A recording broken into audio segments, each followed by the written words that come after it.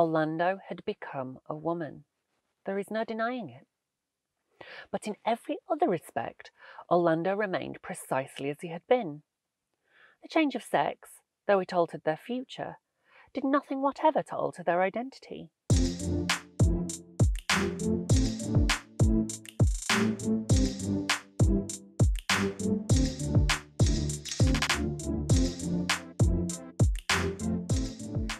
Hi there, and welcome to Attitude Magazine's Pride at Home. I'm Juno Dawson, and today I'm going to be doing a reading from Orlando by Virginia Woolf, which was first published in 1928. So this one goes out to all those people out there who think that being transgender or non-binary or gender non-conforming is something newfangled. We've always been here. We are therefore now left entirely alone in the room with the sleeping Orlando and the trumpeters. The trumpeters, ranging themselves side by side in order, blow one terrific blast. The truth! At which Orlando woke. He stretched himself. He rose.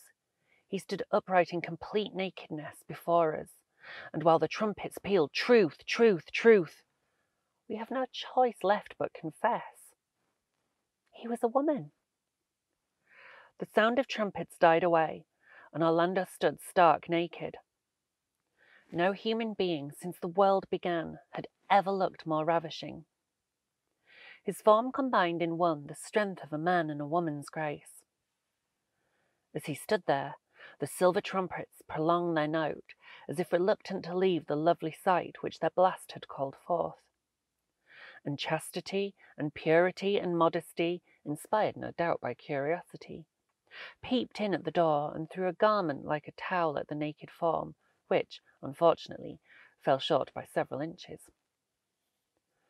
Orlando looked himself up and down in a long looking-glass, without showing any signs of discomposure, and went, presumably, to his bath.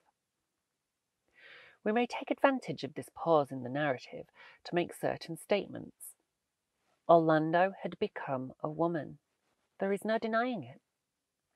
But in every other respect, Orlando remained precisely as he had been. The change of sex, though it altered their future, did nothing whatever to alter their identity. Their faces remained, as their portraits prove, practically the same.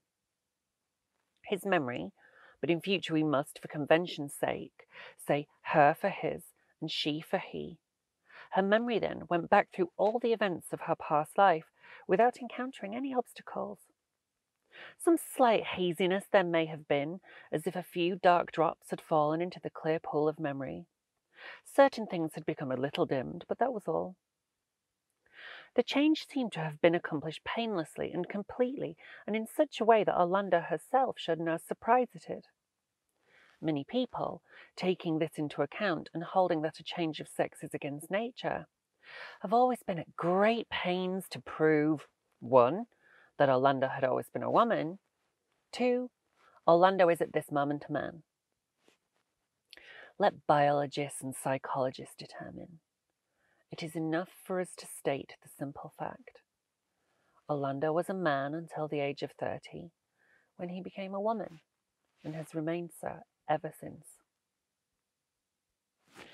Wherever you are, however you are, and whoever you are, I hope you have a wonderful Pride at home. Take care. Bye.